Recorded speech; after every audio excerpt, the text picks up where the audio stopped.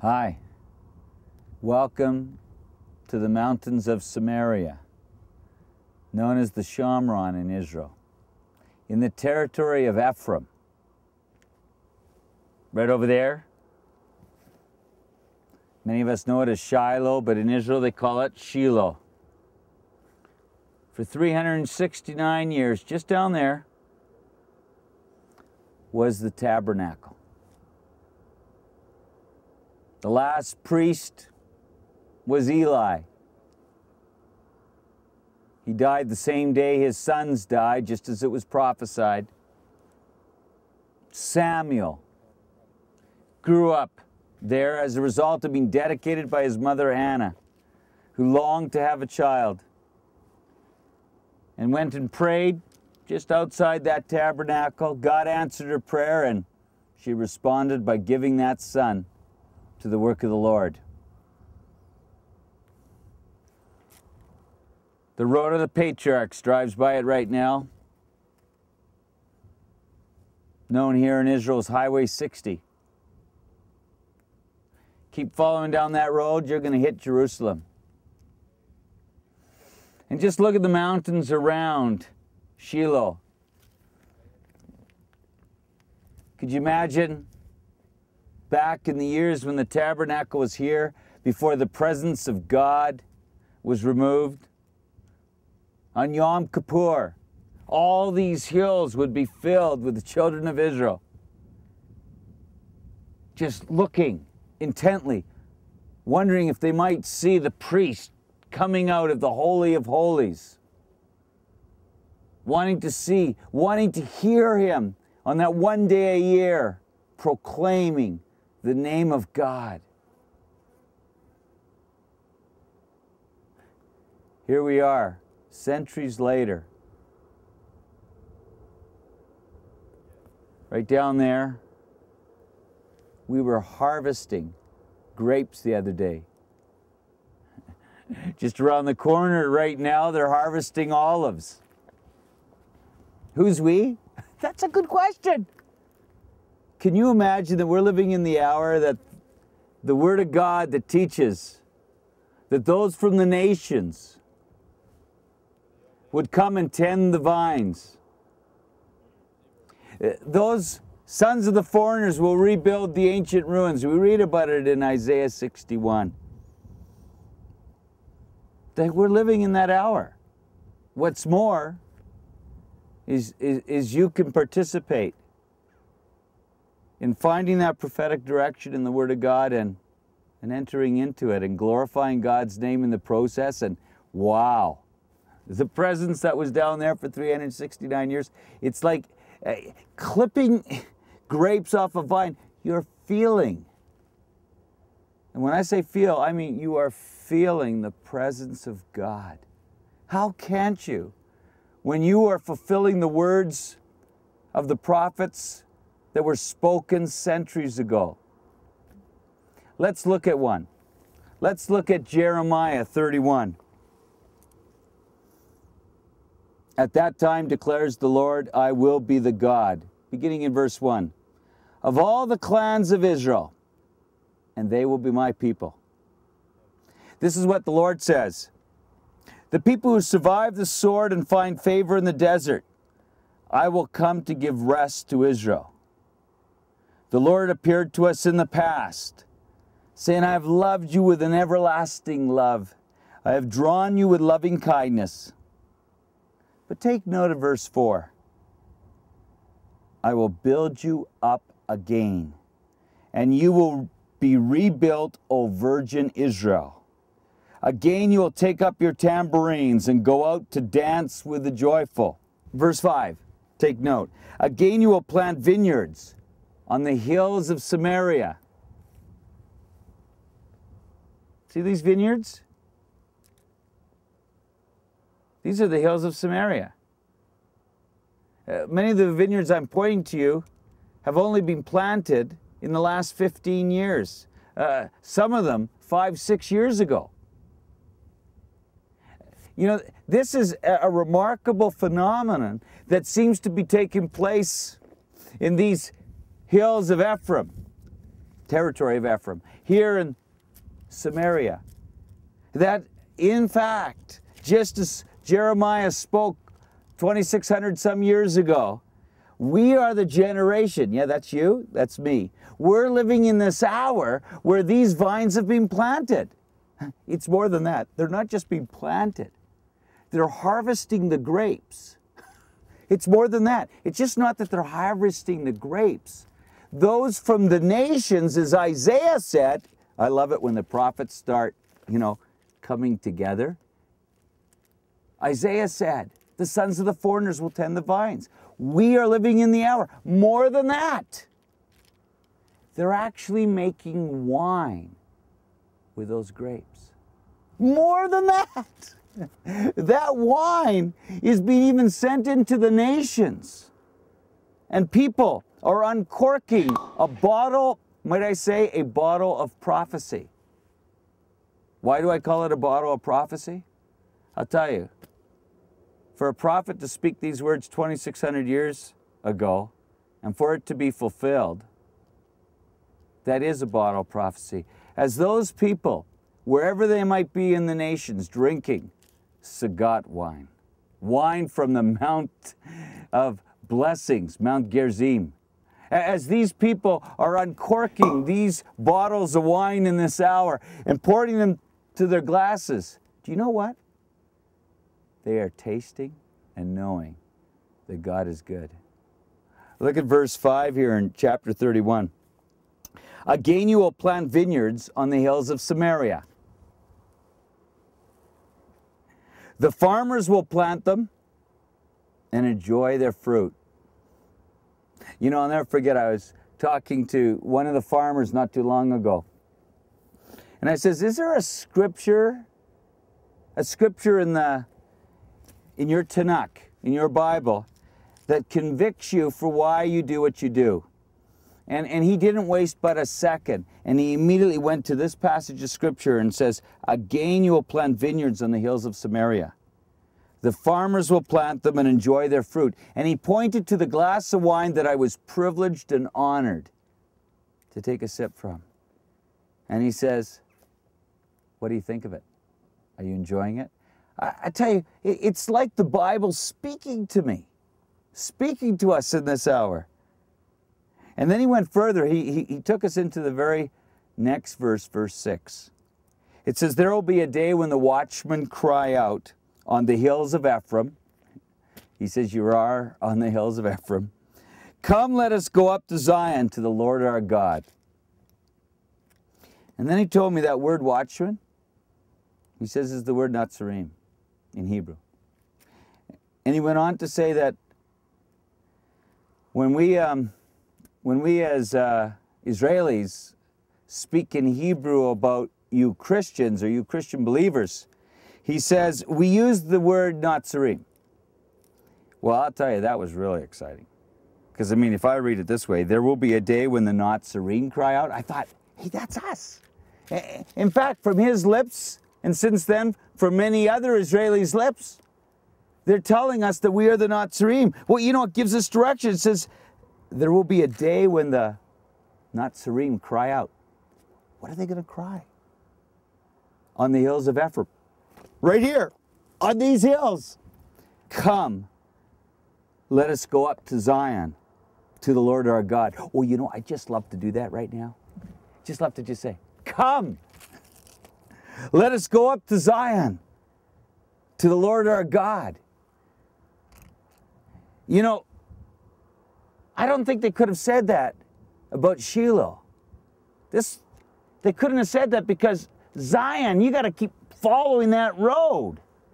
You got to keep on the road of the patriarchs, on the road that Abraham, Isaac, and Jacob would have walked. You got to be on the road which Jesus would have led his disciples. You got to be on that road. And they would say, come, let us go up to Zion, to the Lord our God. I mean, that's prophetic direction. Look at verse 7. I love this. This is what the Lord says. Sing with joy for Jacob. Who's supposed to sing with joy for Jacob? Is Jacob supposed to sing for Jacob? This is what I love. You see, to open up the prophetic word in the hour that we live in, if we are those who have the eyes to see and ears to hear, we can actually open up the word and we can go, my God, thank you, thank you, thank you, thank you. I can actually sing with joy for Jacob. Shout for the foremost of the nations. The foremost of the nations is in Canada. It's not America. It's not any nation in Europe. The foremost of the nations is here, Israel. We can shout for Israel. We can get excited about Israel. We can sing with joy for Jacob. You know, nothing wrong with singing those songs.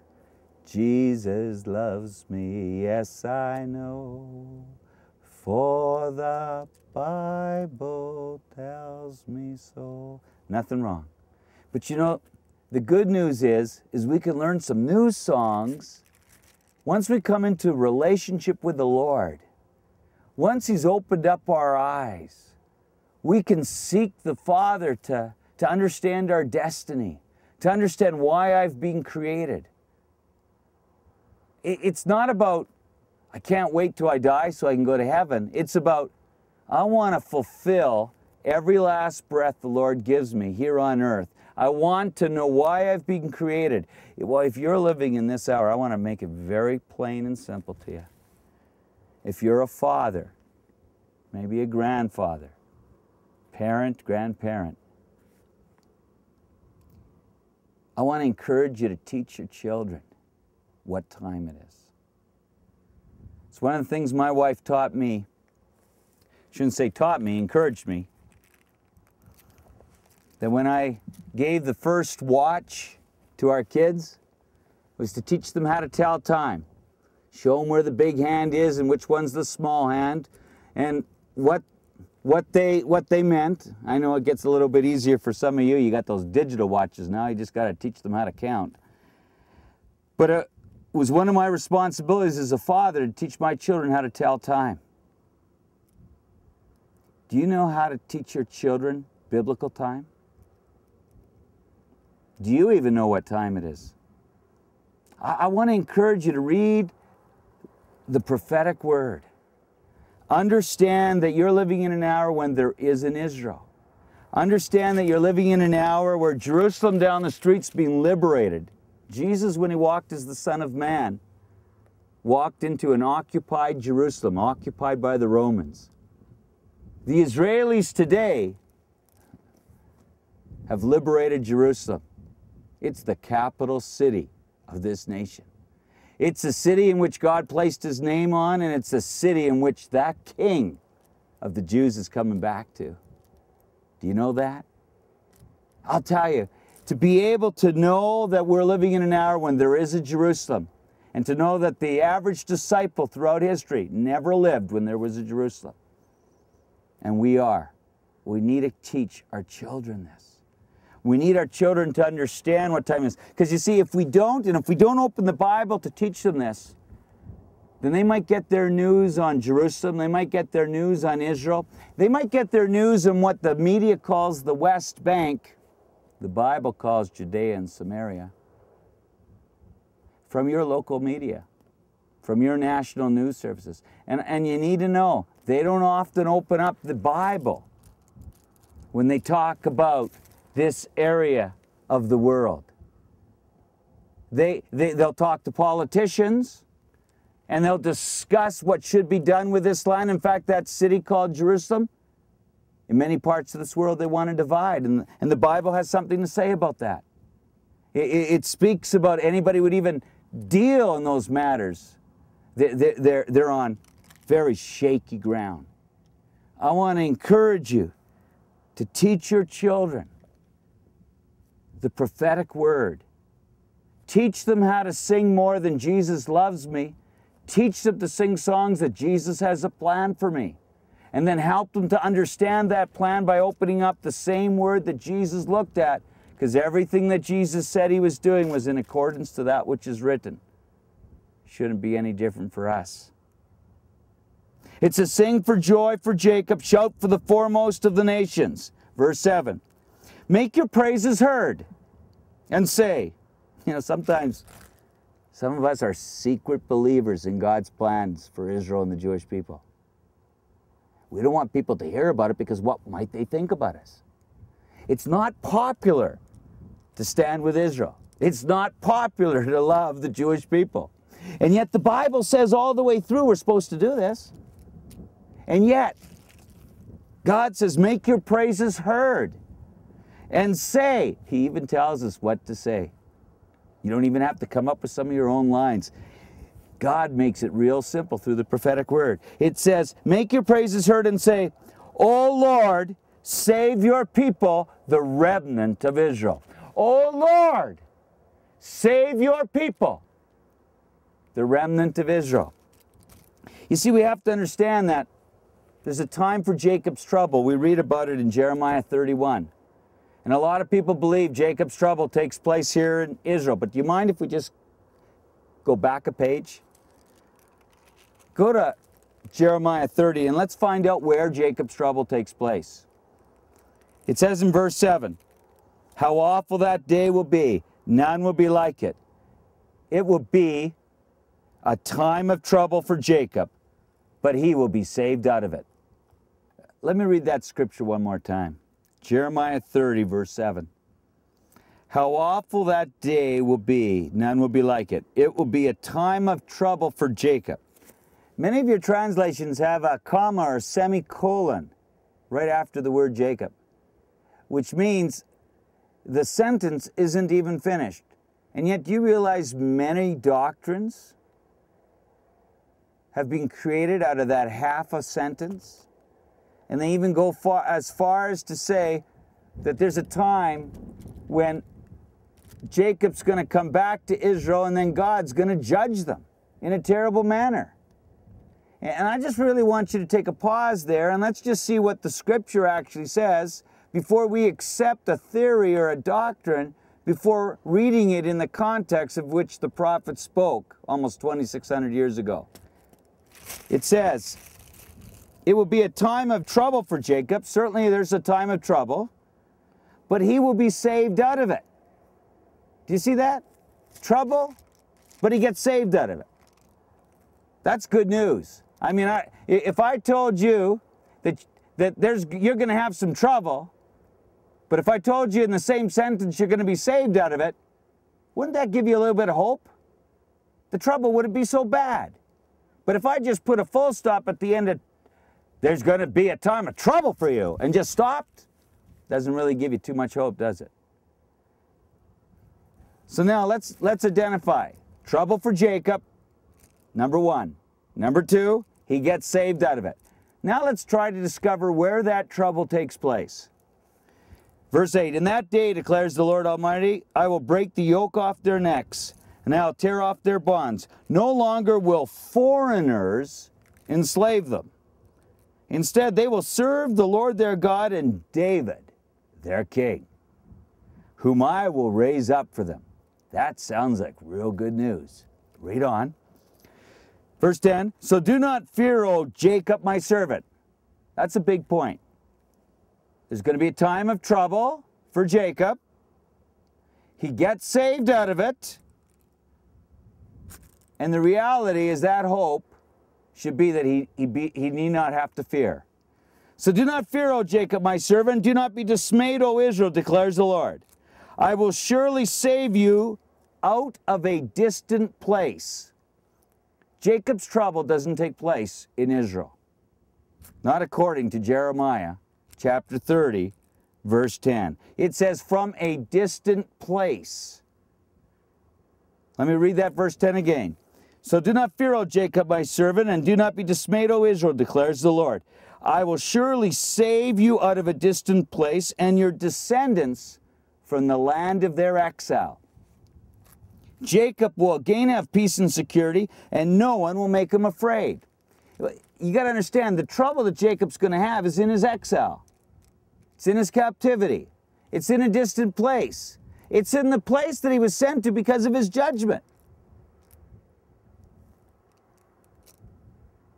To understand that really helps us better understand what's taking place in Jeremiah 31. But let me read further. Verse 11, I am with you and I will save you, declares the Lord. Do you see that? That's 3 times Jeremiah tells Jacob he's going to get saved. 3 times. And we're realizing now, or at least I hope we are, is that he's been saved out of a distant place. He's been saved out of exile. Though I completely destroy all the nations amongst which I scatter you, I will not completely destroy you. I will discipline you, but only with justice. I will not let you go entirely unpunished. I'll never forget when we were helping to bring the Jewish people out of the former Soviet Union, Phil Hunter, God rest his memory, would often say to me, Dean, bringing the Jewish people home to the land of Israel is about saving their lives.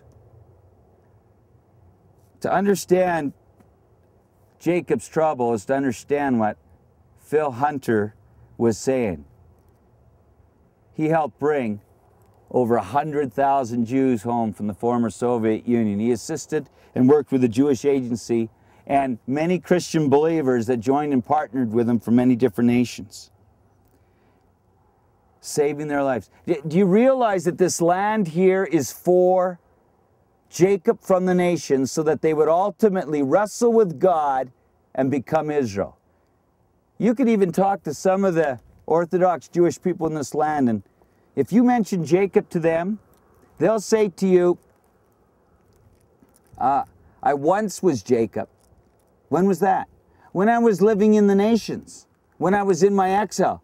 But I really believe that now that I've been planted and taken root in the land, I've made my aliyah, I've made my ascent, I've returned to the land of my forefathers, that actually now I'm Israeli.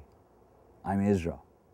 It's when the people of the land come together, I'm Israel. When they're separated, when they haven't come to that place of truly wrestling with God, they're still in that place of Jacob.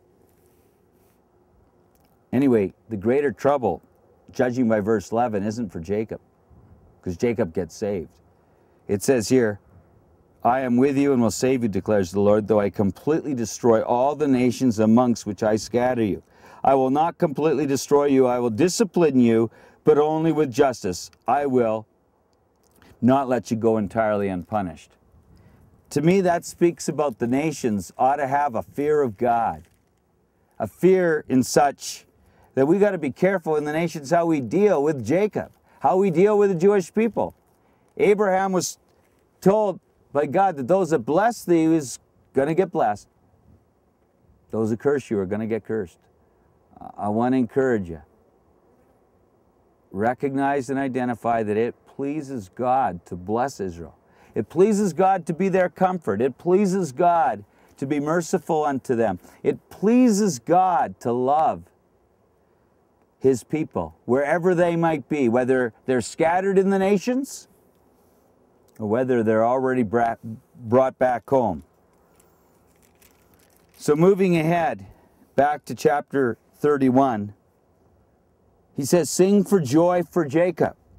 Shout for the foremost of the nations. Make your praises heard and say, O Lord, save your people, the remnant of Israel. There's that word, save. God wants us to pray for their salvation from the nations, that they might be saved and brought back home. And you know, when they're brought back home, I have to tell you, speaking to a guy like Tommy Waller, he'd say, every one of them ought to be planting a vine in these hills, in the mountains of Samaria. Every one of them should be drinking wine. And you know what? I think he's getting my attention. He might be a dirt man. He might call me a city slicker, but I want to tell you, there's something about connecting these people to this land. And God's enabling us. In fact, I would encourage you, if you're in the work of Aliyah, maybe you've been in it for years, Get them home. Do what you can to help to encourage them and help them to come out of the trouble that is coming into some of the nations, even right now. Help to get them home. But don't stop there. Encourage them to plant a vineyard. Encourage them to build houses. I mean, we've got world leaders that are saying, don't build houses in these mountains. But God would say, build houses. Rebuild the ancient ruins. And He'd actually even say to you and I, if you're a son of the foreigner, come and help build. It goes on to say, verse 8, see, I will bring them from the land of the north and gather them from the ends of the earth. It's important to read this passage of Scripture to know that this is not the Aliyah from Babylon. This is the Aliyah that comes from the four corners of the earth, prophesied by many of the different prophets. It goes on to say, among them will be the blind and the lame, expectant mothers and women in labor, and a great throng will return. Yeah, God wants to save them. That doesn't happen until there's a people like you and I that are praying that they'd be saved from the nations. I think one of the most important works of the return of the Jewish people, Jacob, from the nations, is that he'd be saved from the nations. He'd be brought home. That God's even told us to sing praises for him and ask him. Verse 7. O Lord, save your people, the remnant of Israel. God is asking us to ask him to save his people. We play a part in that. We can bring them home, but before we bring them home, we got to pray that God would save them. It says here, in verse 9, they will come with weeping. They will pray as I bring them back. I will lead them beside streams of water on a level path where they will not stumble. Why? It says here, because I am Israel's father, and Ephraim is my firstborn son. Wow. To sit here in the hills of Ephraim and to declare that God is Israel's father, and Ephraim is my firstborn son. What does that tell us about how God feels about this territory of Ephraim? This hill country of Ephraim, these mountains of Samaria. He makes a point in verse 10 by saying, hear the word of the Lord, O nations. Can you please take a close look at that verse? And if you're the underlining type, underline, O nations. You see, what I found really helpful for me was when I wanted to read the prophetic word, I would look for, as we talked earlier, prophetic direction. I want to find out the words that are in there that are for me and my household. As a father, I want to be able to, A, help my children know what time it is, but secondly, I want them to know what you do at certain times. Just like as parents, we say, it's at 7 o'clock, you're going to wake up, kids. Start by saying your prayers, doing your devotions, make sure you have your shower, but you've got a little bit of time because at 8:15 it's breakfast time. And we lay out a schedule, a time. We tell them noon is when we eat and 6 o'clock is supper time. And those are basically the times we're going to try and make. And at this age, 8 o'clock, you've got to go to bed. Time dictates what we're going to do at certain times in a day. It's important as parents to be able to teach our children how to tell time, how to tell biblical time. And the only way we can tell biblical time is be able to understand the prophetic word from, has this happened? Is this happening? Or is it about to happen? Is it still yet to happen? And I'll find that as you're reading the prophetic word, when there is in Israel and there is in Jerusalem, this Bible's alive. It says, hear the word of the Lord, O nations. Jeremiah wanted to know that this word wasn't for Israel. And when we read this word, we've got to be able to say, is this for Israel or is it for the nations? What time? Has this happened already or is it happening now? Is it something maybe I might be able to find some prophetic direction with? It goes on to say, not only hear it, but proclaim it in distant coastlands. You know, quite honestly, that's why we're filming what we're doing right now. We believe that this is part of fulfilling God's word for such a time as this. We've heard the word of the Lord, and we're from the nations. Now we want to proclaim it in the distant coastlands. And he says, this is what he tells us what to proclaim. He who scattered Israel will gather them, and he will watch over his flock like a shepherd. For the Lord will ransom Jacob and redeem them from the hand of those stronger than they. And they will come and shout for joy on the heights of Zion. They will rejoice in the bounty of the Lord, the grain, the new wine, and the oil. You know, it's so exciting to be able to know that as those from the nations, we're helping to harvest their grapes, their olives. We're actually, I got to talk to Tommy about harvesting the grain, because it's like I want to do it all. How about you? Don't you want to shout for joy for Jacob? Don't you want to pray, Lord, oh save your people? Don't you want to cry out on the hills of Ephraim, come let us go up to Zion? I mean, there is, in chapter 31, there is so much in Jeremiah that we can get to only just a few verses and we can fulfill all sorts of words. That's what God would have us do. We have not only been called to harvest the grapes from those vines down there and the olives from those trees over there, but we've been called to harvest the Word of God. Just like Yeshua did, just like Jesus did. We have been called to be able to come and fulfill God's holy word in this hour. Some of you are saying, I can't come to Israel. Fulfill it in the nations. Get on your knees and begin praying. Start singing for joy for Jacob. You can fulfill God's word over there. But don't stop your children from coming.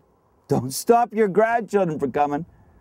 Tommy wants 10,000 harvesters in these mountaintops. He wants to bring them in here and allow them to get their hands dirty and feel the Word of God by fulfilling the Word of God. It says, they will come and shout for joy on the heights of Zion. They will rejoice in the bounty of their Lord, the grain, the new wine, and the oil, the young of the flocks and the herds. They will be like a well-watered garden, and they will sorrow no more. I want to encourage you today, from these heights in Israel, in the hills of Ephraim, here in this place the world will call the West Bank, God calls Samaria. Will you know what time it is? Will you teach your children what time it is? Will you look for prophetic direction and entering into those words? And be a part of what God is doing in this hour.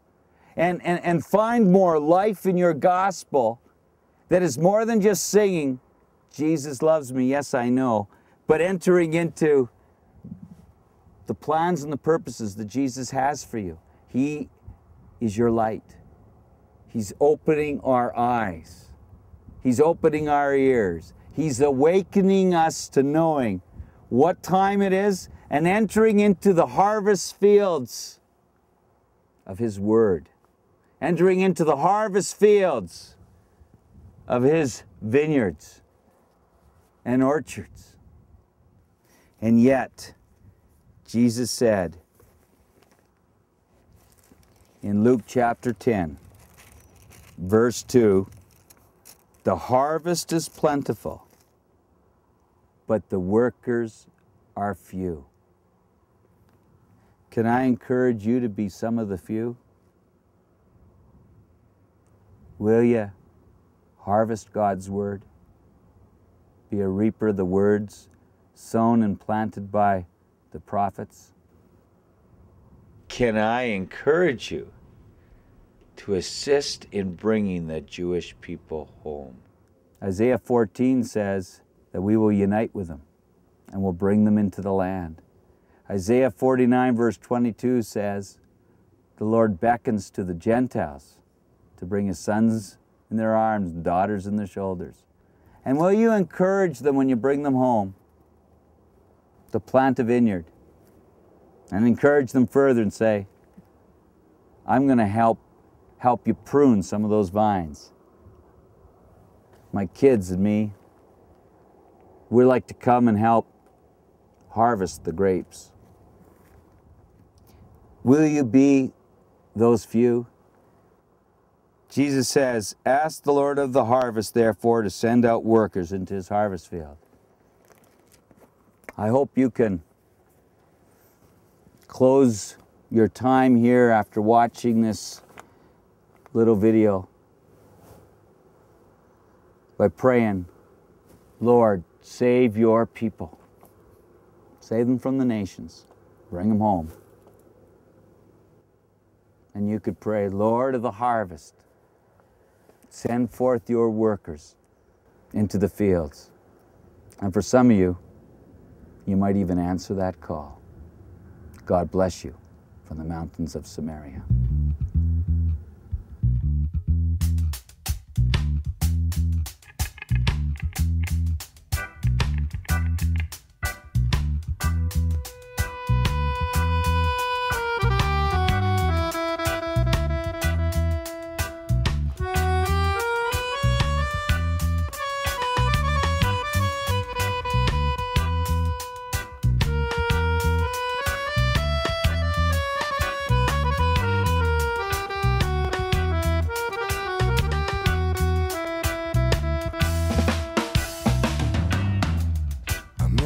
אמן, אני אומר לך, אמן, אמן, אמן, אני אומר לך, שאם לא ייוולד אדם מן המים והרוח, לא יוכל לבוא אל מלכות האלוהים, לא יוכל לבוא אל מלכות האלוהים. כי הנולד מן הבשר הוא בשר, והנולד